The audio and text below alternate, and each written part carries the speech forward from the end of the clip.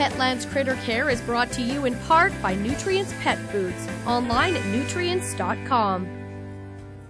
Hello and welcome to Petland Critter Care. All right, Robert. Hello, Critter. Hi, I'm not going to pet you this time. So today, Robert and I are going to be talking about kind of a unique pet, bearded dragons. Where do these guys come from? Bearded dragons are from Australia, and they're a deserty type animal, so they bask in the sun, and that helps them digest their food. They're called, you can see how flat he is, and you can see how he flattens himself out. They're called a laterally compressed lizard, and that means that they really flatten themselves out and absorb heat from the rocks that they're sitting on in the hot Australian sun. So you've got a big guy here, you've got little guys in here. Are they just different ages or are they different types? This is a full-grown adult, and it's a male. They'll still get probably maybe 30% bigger, and these little babies here are between 3 to 5 months old.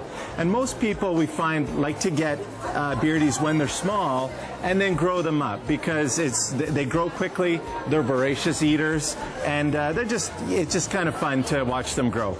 And speaking of voracious eaters, we saw feeding time. I didn't see it, I looked away, but what do they eat? What do we need to be feeding these guys if you can stomach it? Well, when we live in in Australia in a desert climate, we've got a pretty sporadic food source, so we tend to eat whatever we can find, and so our bearded dragons typically are pretty omnivorous.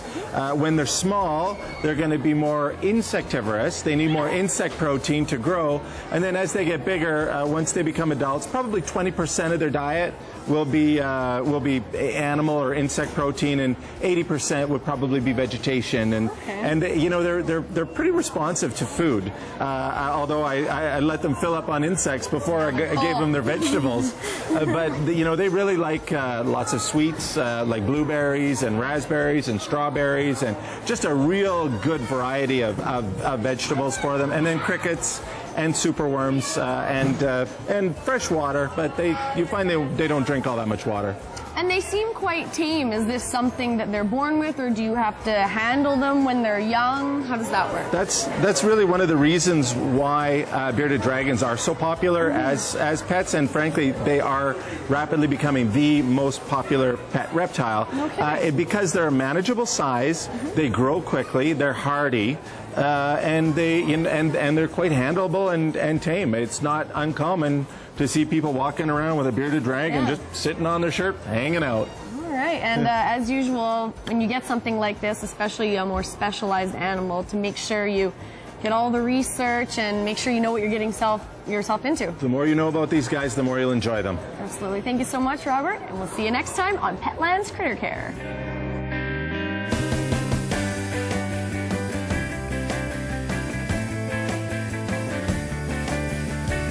Petland Critter Care is brought to you in part by Nutrients Pet Foods, online at nutrients.com.